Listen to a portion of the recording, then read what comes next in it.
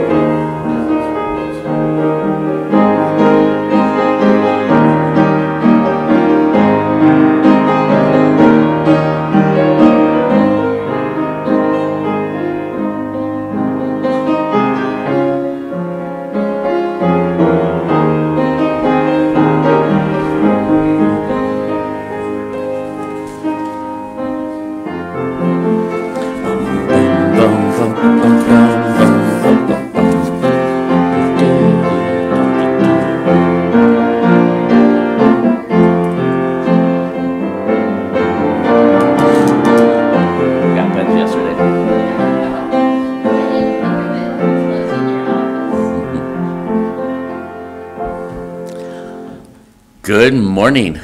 To welcome you here today, and we want to start with a couple of announcements. First off, next week is Mother's Day. We have some items planned for the moms and a message as well planned for the moms, and so we encourage you to be here next week for that. The following week already, May 16th, Brent Savinsky, Lord willing, will be here, and we encourage you to be here in the services both in the morning, normal time, 10:30, and then as well, if you're available, to come back at 3 o'clock for a graduation of sorts. It's a time when Brent gets to preach to the girls, and since he's pretty much known them since they were infants, it should be some good preaching at that point. So anyway, that'll be at 3 o'clock in 2 weeks, and as well 10:30 if you are interested. We'll be taking a love offering for him and his family on that day, or even if you'd like to give ahead of time and designate it, that's fine as well. But we'd like to be able to give them a love offering to support their ministry. Other than that, I don't... The Saturday... Oh, yes. The day before, so the 15th. Yes. That's how that will work. We like to have a bonfire. My girls have collected a lot of debris, sticks and logs and things down there.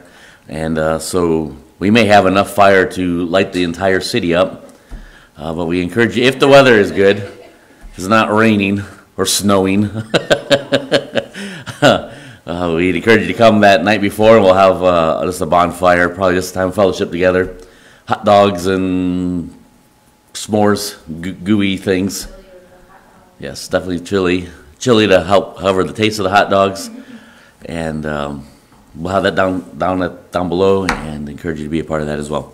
Again, that'll be weather permitting, but we'll intend on a meeting for that. Other than that, I don't know that we have any other announcements.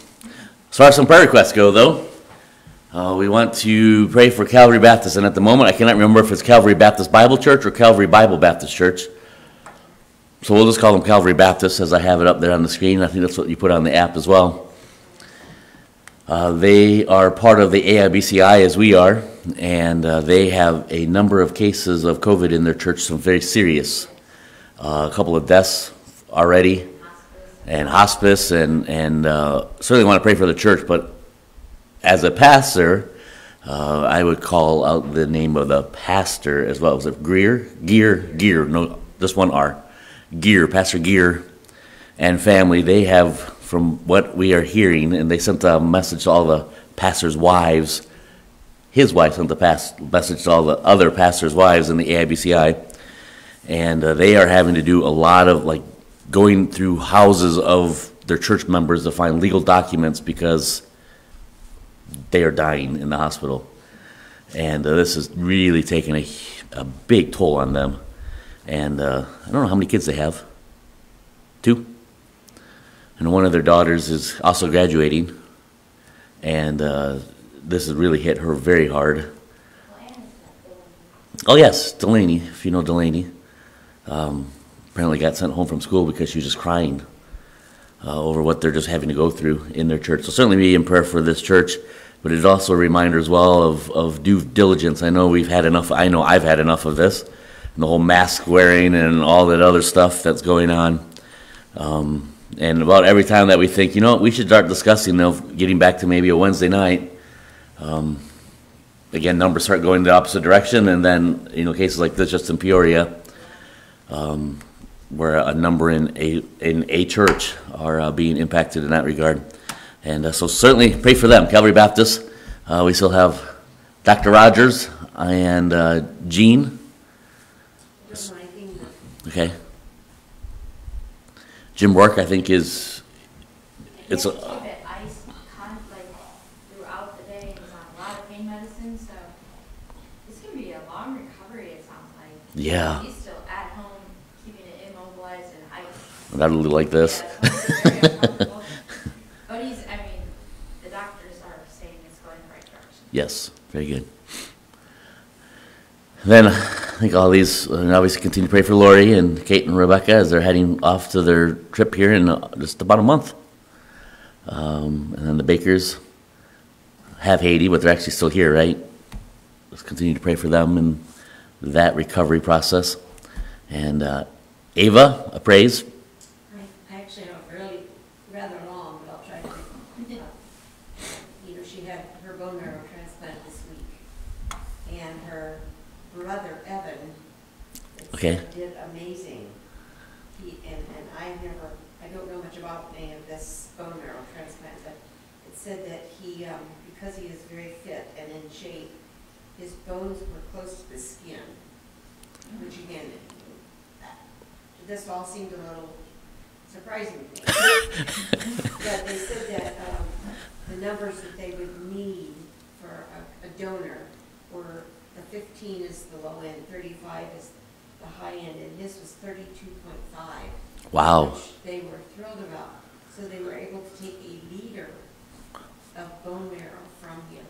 Oh. Which is amazing. Wow. And he said he is very sore, and it was about a month's recovery for him. But he was going to go up yesterday. He evidently still in the hospital, and be able to see Ava. And she is doing well. She is able to be up and walking, but still very weak. And now they are waiting for the stem cell count. Which again, this is all very new to me. So I'm telling you, maybe some of you know better. And if those numbers are really high, it will mean that her bone marrow will recover much quicker. So this would be her stem cell count, it must be. It's his. Oh, his? Okay. Will help her heal faster? If those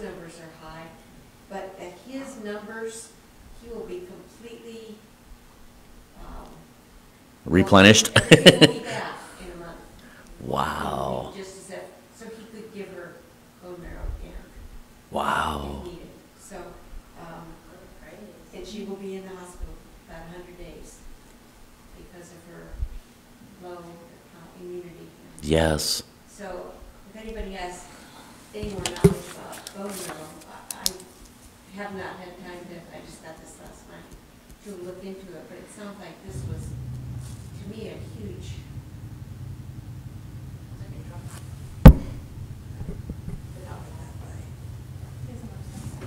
Yeah, It's that was outside. a motorcycle. In the driveway. That's funny. At least she's up and about. Yes. Her mother is encouraging just her to eat better and start moving around because she's going to be a long time in this recovery. Yes. Wow. Anybody else? Got a bunch of pictures from AJ. He was actually able, after what, a half a year there already, to actually take a actual tour, not just PT running past sites, but an actual tour. Was that yesterday, 2 days ago, Thursday? Thursday. And so we got a lot of pictures. Mount of Olives and then the Temple Mount, and they went through the aqueducts that lead from the Temple Mount, I guess to the Mount of Olives. Some of it is actually closed because of excavation, closed to the public, but they were allowed to go in and see it. Elite tours. If you want to see more pictures, I can show you later. Even a video. Other than that, any others? I'm just really thankful for all who prayed for me through this cataract surgery. My last doctor visit, everything was good, and so we're kind of easing off the eye drops. Yes. I don't really want one of those problems dropping all. Apparently, with this kind of stuff, some people can have a reaction if you just quit, like quit cold turkey kind of Yeah. thing, and, withdrawal issues. So, Wow. so far so good. So Very good. classes are around the corner, so. We would just pray for Mary. She's just has Oh, yes. a cold and not feeling well. Wanted to keep her germs at her house today. Yes.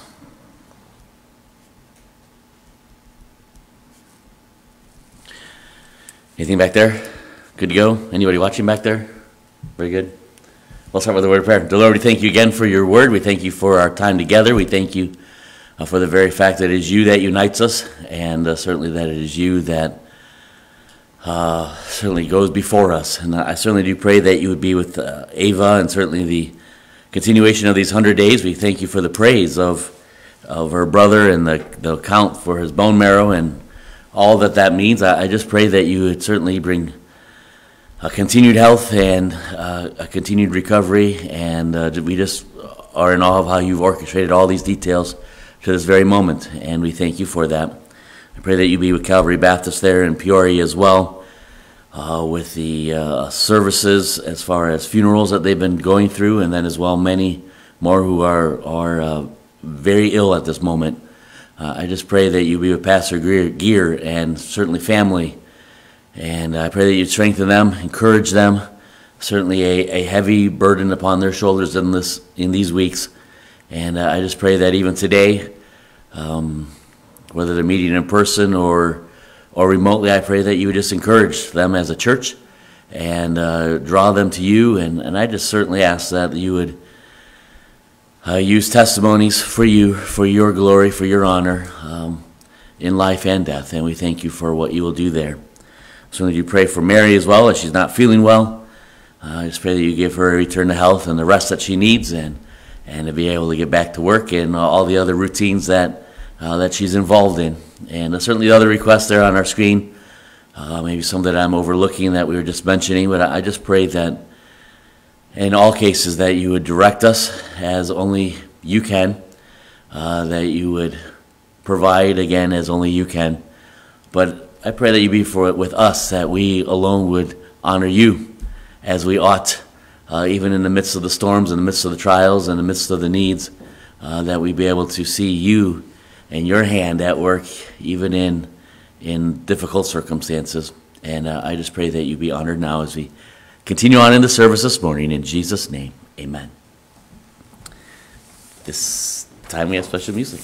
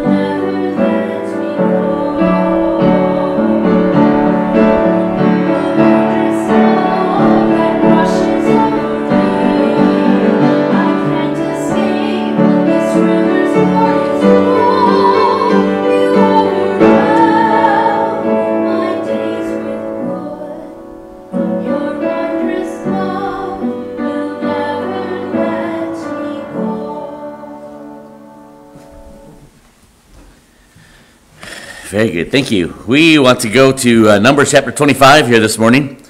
Numbers chapter 25 as we consider our thinking. Remember this, at least the beginning, and it probably will wind up lasting the entirety of the year. Maybe next year, the year after. You never know. But what are we thinking? And this chapter is definitely I shouldn't even chuckle because it's rather disturbing, but what are you thinking? What were you thinking? But we want to consider the thought of sometimes how our confidence, our overconfidence, gets in our way. We could exchange that word pride. Certainly that would fit there as well. But how often we live out such confidence, and I think that the Lord wants us to have boldness. He wants us to have courage, and sometimes that equates into confidence as well, and confidence in Him. But when our focus begins to shift from Him to us, and our confidence becomes rooted in me, we will undoubtedly have some problems, as they certainly did here in Numbers chapter 25. But before we dive into this chapter, let's begin with the word of prayer. Dear Lord, we thank you again for your word. I thank you for the time that we can be together. Again, I do ask that you allow me to decrease, that you alone would increase. Again, I ask that you would make the message clear, that we be able to understand the application for us today here in Toulon. And I just pray that you would challenge us, challenge me, and direct our steps accordingly as well. And we just give you the glory for the time that we have remaining here together. In Jesus' name, amen. The University of Alabama currently, as a side note, their basketball coach is Nate Oates. He is a couple years younger, I believe, than myself. A couple years younger than myself, went to the same Bible college as myself. In fact, his dad was the dean of the seminary. He is the professor of the last 3 classes I've taken. So Dr. Oates and I have spent a lot of time by email and whatnot in these last several months in the classes I've been taking. But one of his sons, second son, I believe, one of his sons is now the basketball coach for the University of Alabama. Sadly, he just signed a new contract for in the general ballpark of $3 million a year. So I don't know how he went from Maranatha Baptist Bible College to a contract of $3 million a year, but that's how it all worked out for him. And but anyway, long before Nate Oates was even born, and I would suspect long before his parents were even married, there was a coach, actually a football coach at the University of Alabama named Bear Bryant. The story is told during Bear's tenure as football coach at Alabama. He and some NFL friends, obviously this was college, but he had some NFL friends, went duck hunting, and it sounds that they lacked one thing: ducks. Probably not that exciting time to go duck hunting without the ducks, but nevertheless, here's where they found themselves until finally one duck, lone duck, flew past them, and so Bear called it out for himself, said, hey, I've got this. So he pointed his gun in the direction of that duck and pulled the trigger, and obviously the gun went boom, and the duck kept flying.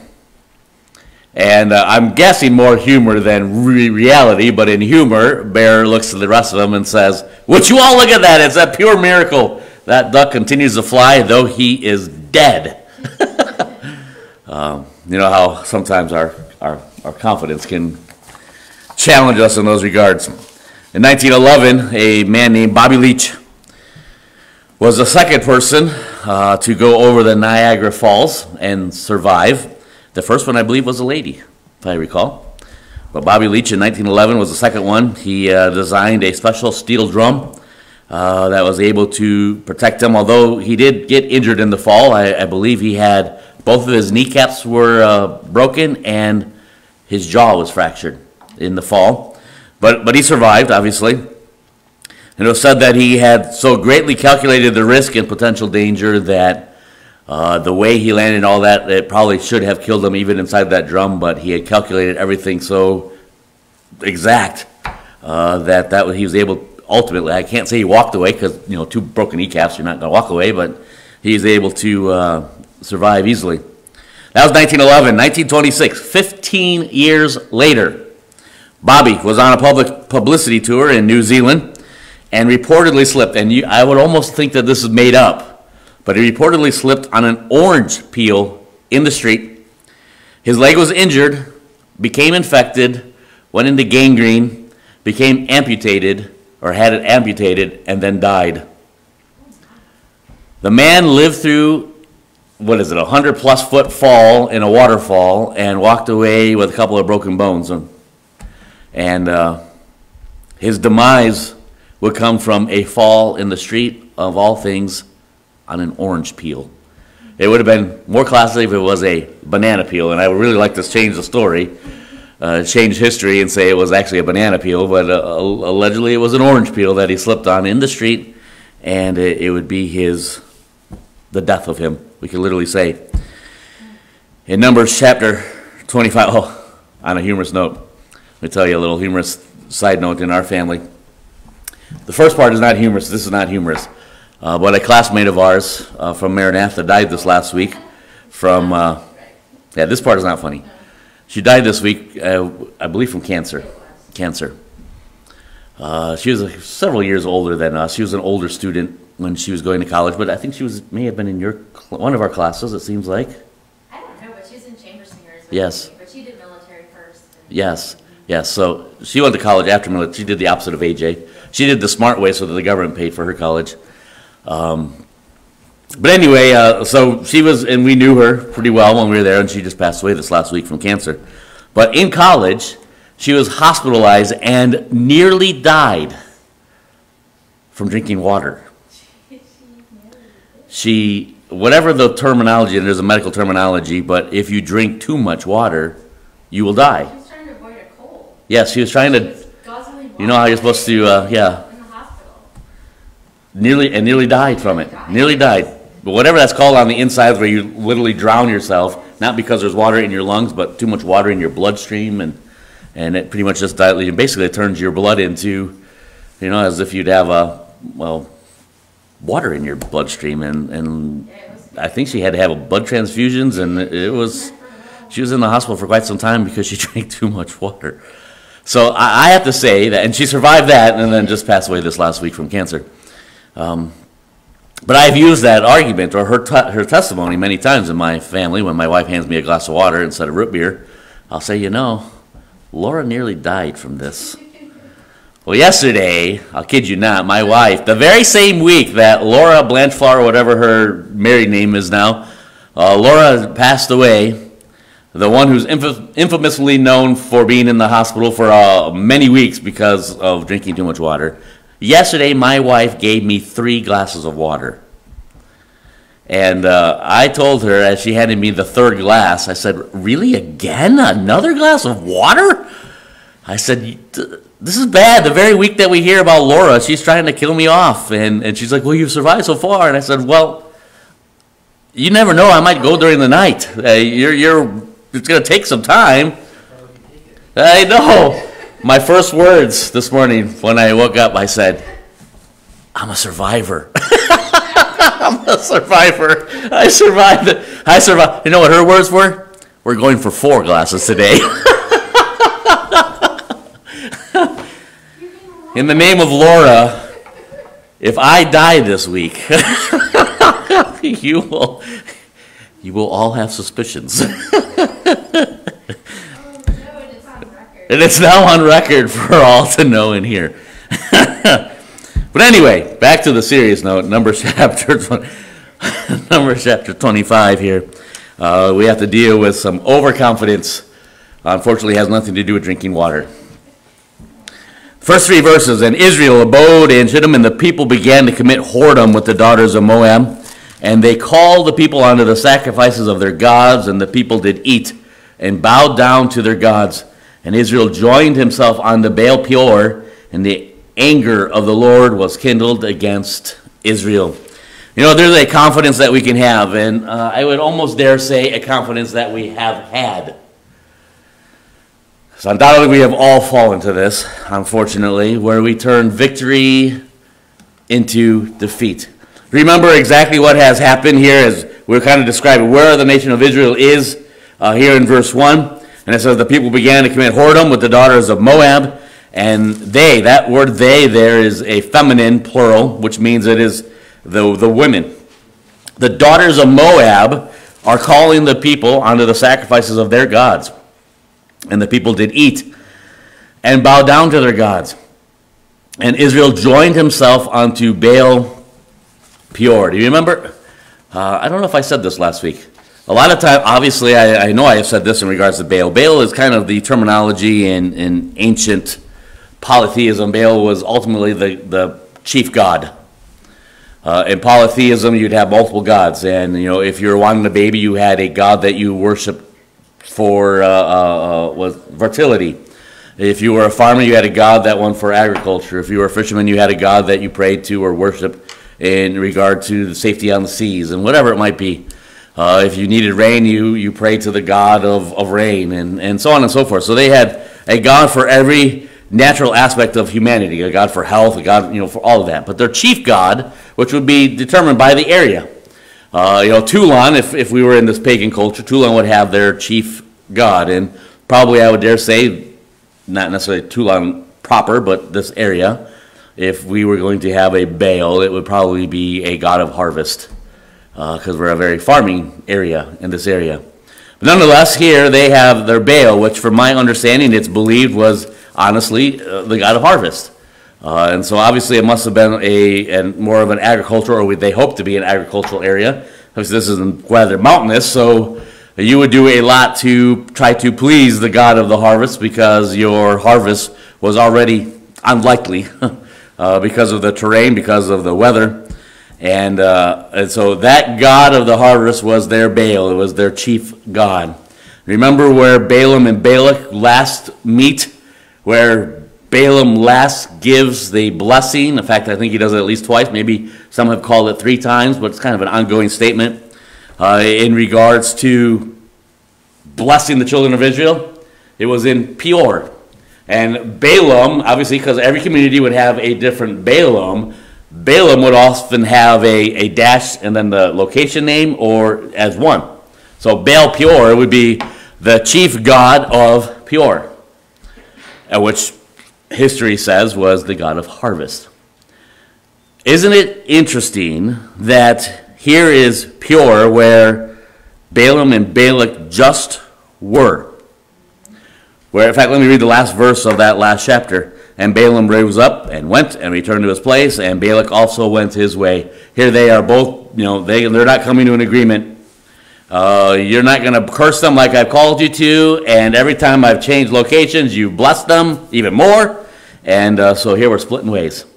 But they are splitting ways from Peor in the very place that Balaam has just given the nation of Israel ultimately final victory over all of their adversaries. Basically, he has declared to Balak that you are going to go down at the hands of the children of Israel, which was obviously contrary to what Balak was hoping for, King Balak. But in that very location of the worship of Baal of Peor, the god of harvest, in that same location, the children of Israel begin to worship that God. In the very location of the true God, the one and only God, the God of Abraham, Isaac, and Jacob, has just given a blessing through the mouth of Balaam to the entirety of the nation in that very same location. They are falling to the worship of a pagan god that could do nothing for them. Now, on a side note, stepping my own humanity into their humanity, if we could do so, like I say it this way, walking in their shoes. How many times have the children of Israel murmured because they had no food? How many times have the children of Israel murmured because they had no water?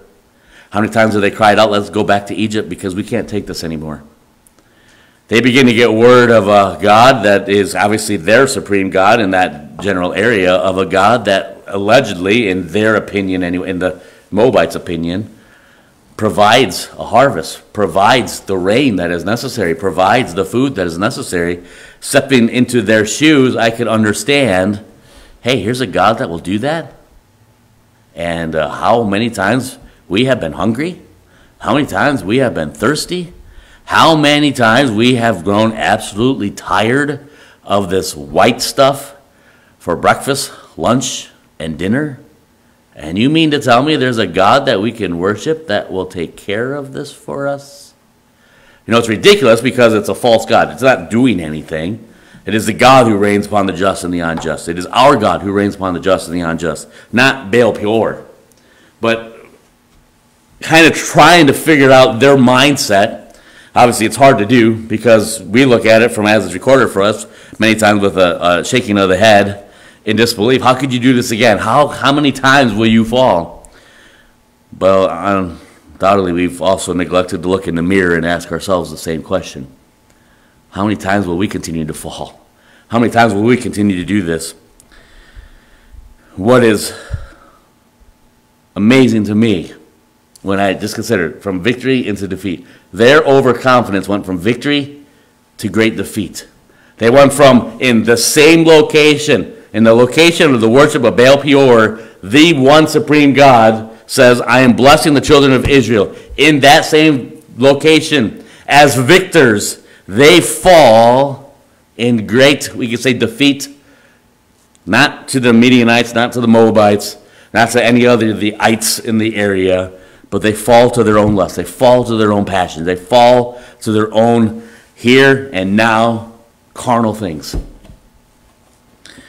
The conspiracy side of me wants to think that King Balak, after not getting the curse that he was willing to pay for, decided to give this an attempt. Hey, Balaam has been sent home. We have nothing more to do with him. He's completely failed us. The end of chapter 24. And the conspiracy side of me says, you know, what ultimately happened is King Balak then said to the women of that exact area, Peor, as they were looking down on the children of Israel, said, hey, why don't you go down there and try to seduce them? Let's go down there and see if we can make a connection here. Why don't you go down there and show them who our gods are, so that they stop serving their God, who seems to be the meaning of, from Balaam's very mouth, the meaning of their victories. And so let's introduce them to our gods so that we can find commonality here, and maybe they'll be our friends instead of our foes. The conspiracy theory within me says it had to have been King Balak that orchestrated all this.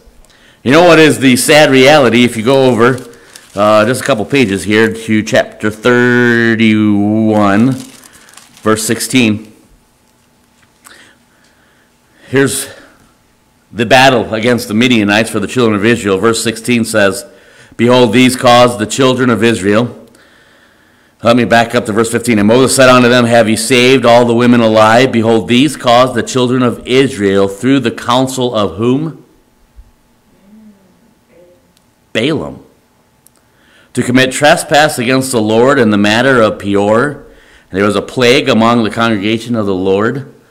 What was the cause of the fall of verses 1, 2, and 3? My conspiracy theory mindset says it had to have been the king. Had it been the king who didn't get what he wanted, who was going to go to the women now to try to seduce the men down below to get them to lose sight of what God was going to do for them. Let's try to overturn this blessing and turn it into a curse, or at least turn it into equals so they don't destroy us, as was just said. But who ultimately was the one that directed the women down to the men? It was Balaam. The very one whose mouth gave blessing to the children of Israel. Perhaps, we don't know the exact details. How do we get to verse 25 where they go their separate ways? To chapter 31 where Moses reminds them, hey, this was Balaam that did this. Perhaps it was something along the lines of, hey, I can't say what God, God blesses, I have to bless. If God curses, I have to curse. I don't have the means to do anything else. But since I've just blessed them, king, maybe this would work. Try to overturn that. The sad reality, which is why I keep saying all along, we're not really sure where this Balaam guy is. At times he seems to be a righteous man, at other times he really does not. I think ultimately we can't look too hard at the life of Balaam without acknowledging the sovereignty of our God. Ultimately is how this all works out. But the victory into defeat. A place of great victory. A place that ultimately was great victory. They were just given a blessing from God that was giving them the victory over all. All nations ultimately were blessed. Well, all nations were cursed. But the blessing went through the children of Israel that, hey, children of Israel, you are going to be blessed to the point that they're going to all fall before you. One after one after one after one, they're all falling to you. You will be the victors time and time again. And King Balak is saying, whoa, remember? Psst, stop it. Stop opening your mouth. Would you just stay quiet? You've got to stop doing this. He takes them to one more spot, and Balaam lets loose again, and he goes even farther in his blessing to them. So in this spot of great victory, they fall in great defeat. When they should have been marching forward, they were falling on their faces. The question that I have there, how many blessings, how many things does God have for us that we are missing out on simply because we have fallen to our own sin? Instead of understanding the victory that we do have in Christ, we can sing, "Oh, victory in Jesus." Is it 812 in our hymnals? We can sing victory in Jesus, but then we live out our lives Monday through Saturday, and it often is contrary to what we just sang about. We have defeat after defeat after defeat. And many times that defeat comes because of our overconfidence in ourselves. I had a kind of a subtitle on this, it's keeping your footing on the slippery slope. A lot of times we think, well, I'm not going to slide. I'm not going to. I won't fall. Well, we need to be thinking that, or we maybe ought to not be thinking, I will keep my footing on the slippery slope. No, the truth is you probably won't. You're probably going to fall. Don't allow yourself to be on that slippery slope. I know I've shared this story, and I know when it happened, I certainly shared the story because I was rather sore. But right after the fire, when we were meeting at the bank, the fire was in October, middle of October, and so this was probably January time frame. We were still meeting at the bank. And every Sunday morning, we'd have to load up a bunch of stuff that we had in our house, and we'd take it over to the bank, and we'd set up for our church services in their basement. And then we'd have the service, and then we'd pack back up and bring most of it. They allowed us to keep some stuff there, but a lot of it we had to bring back home with us. And so that was our routine week after week. And my wife was well with child with Caitlin at the time. Correct? Yeah, so it was Caitlin at the time. And we went out to leave, and Mrs. Simmons, who doesn't attend here anymore, but Linda Simmons stopped by to see if there's anything that she could grab or throw in her car to help us, I believe. She was just sitting right up there. And Jen went down the ramp that we had, because we'd have Wednesday night services at our house. So we had a ramp built so that everybody could get into the parsonage that was right here. She went down the ramp not realizing it was just pure ice. and she started to fall. And obviously, it's never a good thing for a pregnant lady, especially as she was approaching the 3rd trimester there, to be falling. So me, myself, the knight in rusty armor, kind of jumps for her to try to catch her. Well, obviously, she's not standing on this ramp that's full of ice. What's the chances of me doing that? Well, here we both are down, and I think I kind of got a leg at least under her, so I cushioned her fall with a knee. I don't know how that's really any better than just falling on the ramp, but I cushioned her fall with my knee, is how that landed. And I landed on the very edge. The ramp, unlike our ramp here, didn't have any sides. It was just basically just for Milton Nicholas to get up into our home. And so it literally was a dock that somebody from my brother's church took a dock from the lake, cut it in half, nailed it together, and turned a dock into a ramp, is how that worked out. So there are no sides or anything. And so I landed on the side, and I broke my tailbone. And so I'm having a hard time sitting down. But all of this happened right in front of a church member. All of this happened literally on the way to church. All this happened while we are walking into the bank building with still snow and ice on our backsides. And I think both of us were a little slower than normal on that particular Sunday. We sometimes think, oh, I can keep my footing on this slippery slope. And the truth is, we probably can't. We probably shouldn't even be on the slippery slope. The Lord has given us the victory. Why do we stand on the slippery slope knowing that there's only one direction we go, and it's down? And so here, our confidence goes from victory to defeat. Verse 4, continuing on. And the Lord said unto Moses, take all the heads of the people and hang them up before the Lord against the sun, that the fierce anger of the Lord may be turned away from Israel. And Moses said unto the judges of Israel, slay ye every one of his men that were joined unto Baal Peor. Let me just stop right there. Confidence, victory into defeat. Or we can say the wrong kind of confidence turns victory into defeat. The wrong kind of confidence turns sorrow into great disgrace. Kind of describing these first 2 verses, God again, in seeing their sin, says, I'm going to destroy them. And his words there in verse 4, and there's some that argue there's a great discrepancy. God's words in verse 4 seems to make it seem that it says, take all the heads of the people. Basically, hang them. There doesn't seem to be any description of only the ones that fell into immorality, that fell into idolatry. It literally says, take all the heads. Now, what Moses says in verse 5, it says, slay every one of the men that were joined unto Baal Peor. Some believe that the plague that followed may have been caused by Moses' kind of knocking it down one notch. I don't necessarily believe that necessarily. Let me say it this way. I haven't been convinced of that at this point. I think ultimately we don't have all the words that God said. What verse 4 says is certainly not everything that God said to Moses. And undoubtedly everything that Moses says in verse 5 is probably not everything that Moses said to the judges, to the rulers.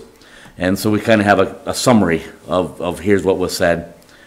Nonetheless, Moses says unto the judges of Israel, slay ye every one of these men that were joined unto Baal Peor. Look at verse 6. Behold, one of the children of Israel came and brought unto his brethren a Midianitish woman in the sight of Moses, and in the sight of the congregation of all the congregation of the children of Israel, who were weeping before the door of the tabernacle of the congregation. Let's stop at the last part of verse 6. What do we have going on at the last part of verse 6? We have at least a number of people. We're not told how many, but we have a number of people that are weeping. Why are they weeping?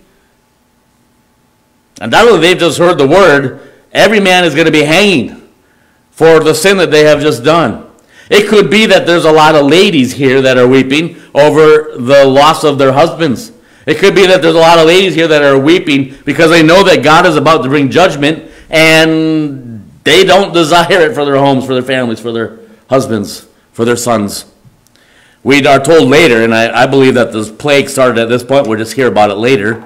I believe that there's also, again, a plague that undoubtedly has happened or started because of the anger of the Lord. There that's described in verse 4. And so they may be weeping as well because they've already know that they've lost in their history. They've lost thousands of people by this plague. And here the plague has started again.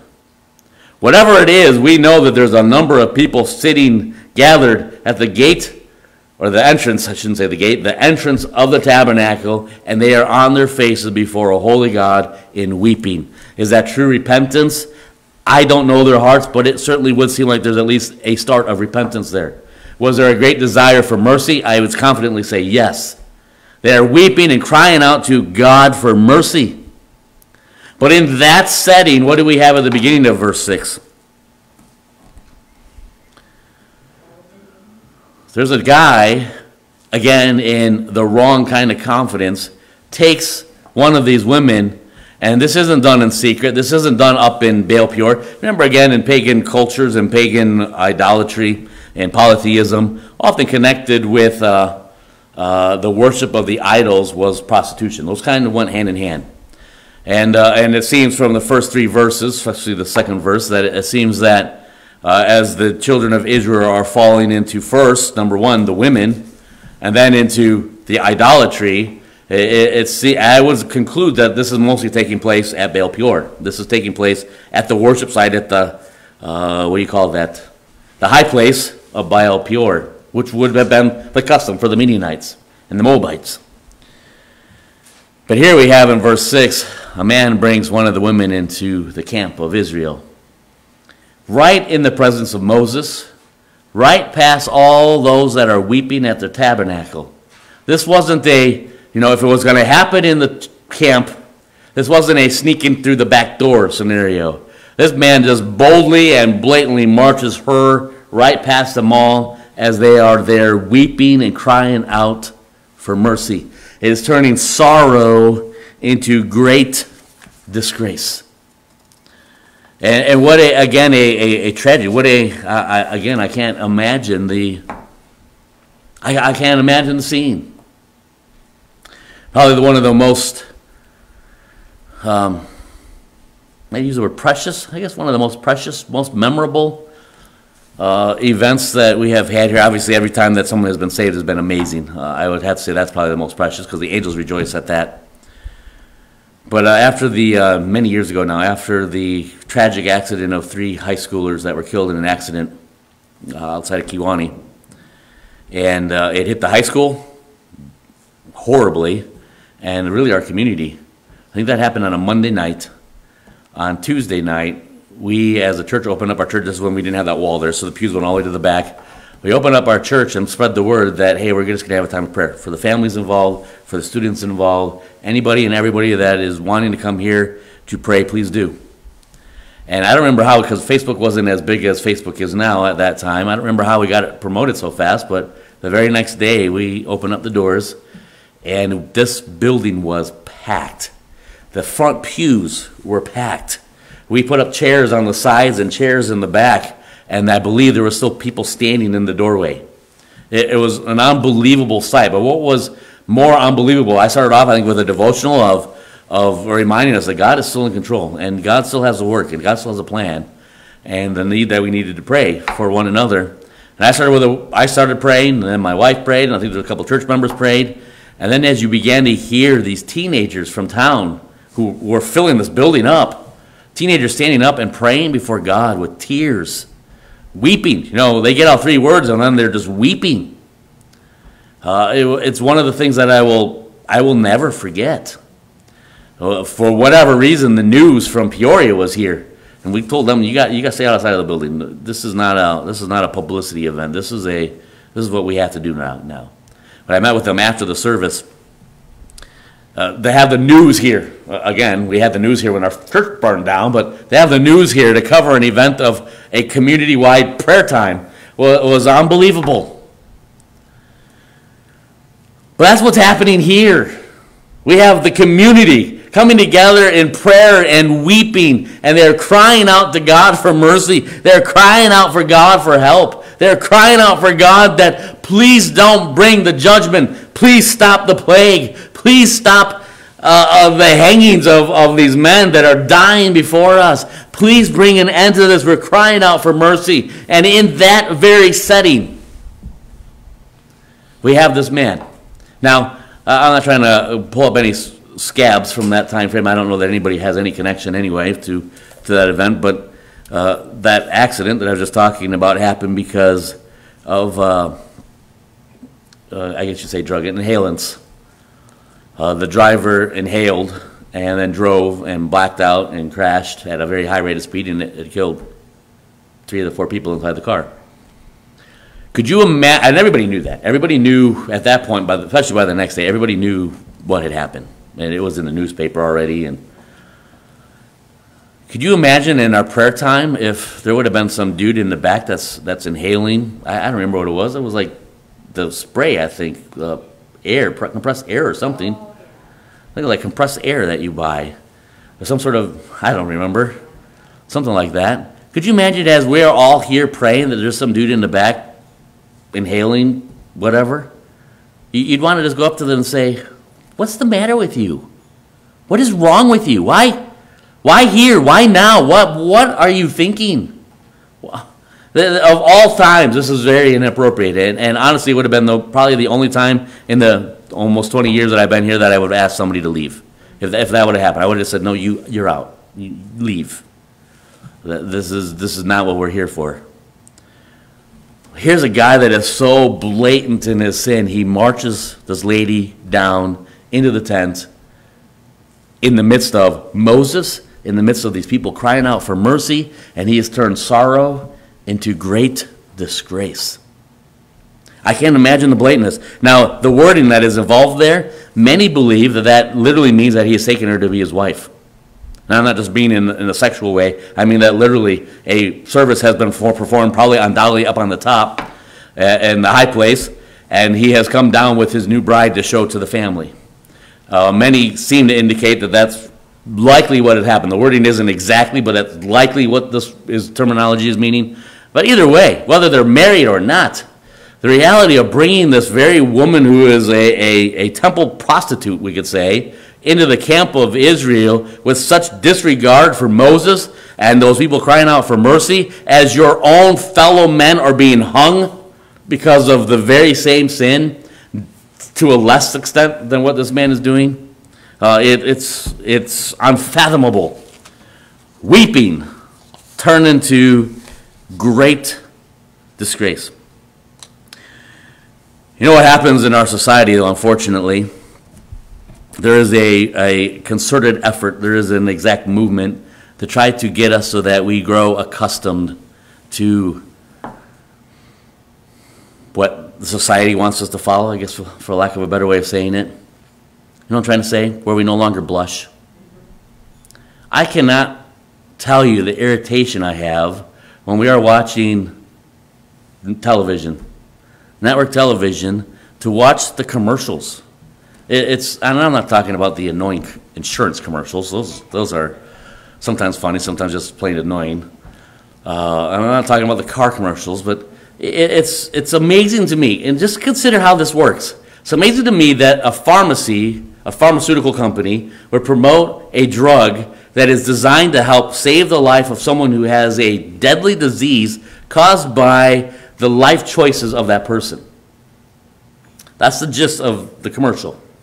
But in that commercial, they are promoting the bad life choices that brought about that disease.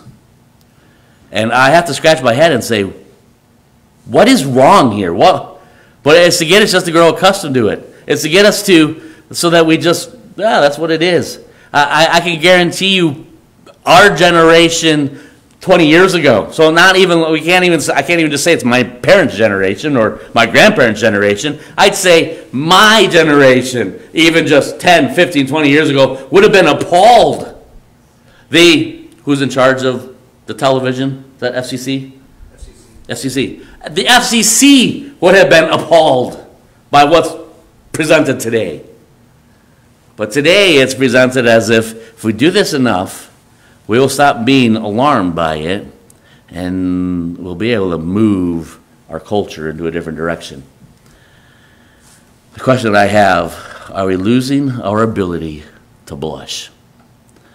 Our overconfidence in being able to stand on a slippery slope, have we lost the ability to blush? This man did. There's no shame. There's no embarrassment. There's no, oh, Moses is over there, let's take this route. He marches her right past Moses. Inability to blush, inability to have shame, inability to say this isn't right, inability to realize that I can't do this. You know, in a normal heart, you would have to say, if suddenly you're in this great immorality and idolatry, and you see Moses, just seeing Moses should have been enough to say, I can't do this. I can't do this. Yeah, you need to go back up to the top there. You just need to go. No, he just continues to march her right on past them. I can't imagine that. Again, until we look in the mirror and realize how often we think we have such great confidence in ourselves. I can stand on the slippery slope and I won't fall. Confidence, sorrow into disgrace. Now, 2 negatives. Now here's where our confidence ought to be. Confidence, death into life. Verse 7. And when Phinehas, the son of Eleazar, the son of Aaron, the priest, saw it, he rose up from among the congregation, and he took a javelin in his hand. And he went after the man of Israel into the tent, and thrust both of them through, the man of Israel and the woman through her belly, so that the plague was stayed from the children of Israel. Let's stop right there. Here Phinehas has observed this, as has Moses. I have to ask, what was Moses doing? What was Moses' response? What did Moses say? What was going on through Moses' mind? I got to imagine, what would he be, 120 years old or about at this time? Because he's about to die. Moses is about to die. I've got to think that maybe he was just standing there going, the mouth open, what is going on? But it's young Phinehas, the grandson of Aaron. He immediately sees what's going on. What does he do? He grabs a javelin, he follows them, and thrusts them both through, killing them on the spot. What does God do? He stopped the plague. You know what I find, as kind of a side note, what I find amazing about this, and I'm not calling us to battle here as far as, what I was just mentioning is from the last point.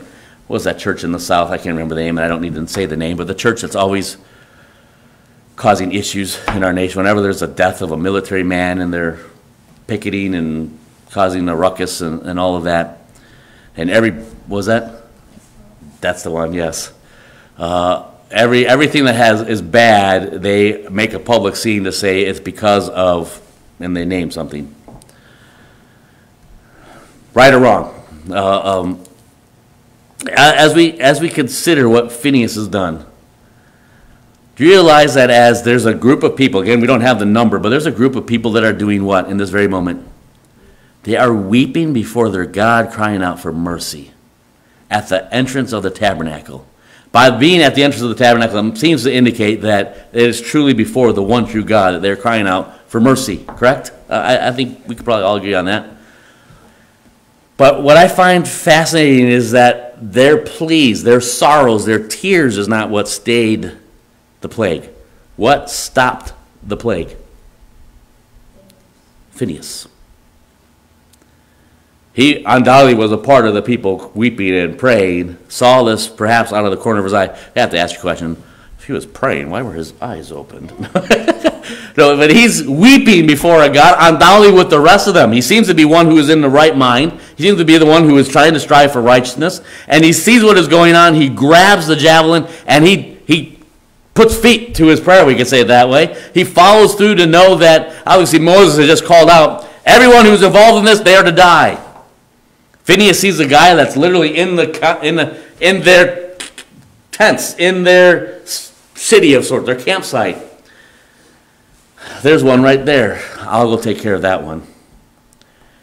And with great zeal, not in himself, with great zeal, not even in his own righteousness, and his great zeal not because he was the grandson of Aaron, but in his great zeal for his God, he follows these two people into their tent and kills them both. And God answers the prayer of many. I find that amazing. I think God has called us to pray, but I think there's times that God has also called us to walk. He's called us to work. He's called us to a battle. But the question that I have, are we fighting the correct battles as the army of God? As the enemy of God? As the army of God? Or are we becoming the enemy of God by what we are or are not doing. Again, I'm not trying to call us to be like Westboro Baptist Church. That's not what I'm saying here by any means. But I think there's a lot of times that we're disgraced by what's going on around us, and we may spend time in prayer about it, but have we done anything else? Have we contacted the FCC and say, what's up with this? Have we contacted our legislators and said, no, this isn't right? Have, in our conversations with our coworkers, said, no, I'm going to stand with my God even though society is going this direction. I choose to side with God. Now, it's not just the point of just praying for mercy and praying for deliverance. It's sometimes there's a requirement for a Phineas to say, hey, there's something we can do. And it was obviously commanded by God. So we can't just go out and start killing people. That's not what this passage is about. God has already said these people need to be killed. And Phineas is obeying. He's following in obedience to what God has commanded him. But he does it with the zeal of the Lord, not in the zeal of himself. That's what's important. Verse 9, and those that died in the plague were, notice this again, 24,000 people have died because of their fall, because they turned victory into defeat. And the Lord spake unto Moses, saying, Phinehas, the son of Eleazar, the son of Aaron, the priest, had turned my wrath away from the children of Israel, while he was, notice this is very important, while he was zealous for my sake among them. This wasn't about Phinehas. This wasn't about Aaron's lineage. This wasn't about the high priesthood. This wasn't about the tabernacle. This wasn't about his own righteousness. God makes it clear. He did this because he was zealous for me, that I consume not the children of Israel in my jealousy. Wherefore say, behold, I give unto him my covenant of peace, and he shall have it, and his seed after him, even the covenant of an everlasting priesthood, because he was zealous for his God, and made an atonement for the children of Israel. Now the name of Israelite that was slain. Can you imagine for all of eternity? Here we have the names. The media sometimes doesn't like to give out names. God gave out the names. The name of the Israelite that was slain, even that was slain with the Midianitish woman, was Zimri, the son of Salu, the prince of a chief house among the Semanites. And the name of the Midianitish woman that was slain was Cosbi. I was going to leave that right there. The daughter of Sur. He was head over a people and of a chief house in Midian. And the Lord spake unto Moses, saying, vex the Midianites and smite them. For they vex you with their wiles, wherewith they have beguiled you in the matter of Peor, and in the matter of Cosbi, the daughter of a prince of Midian, their sister, which was slain in the day of the plague for Peor's sake. Remember when I was reading in chapter 31?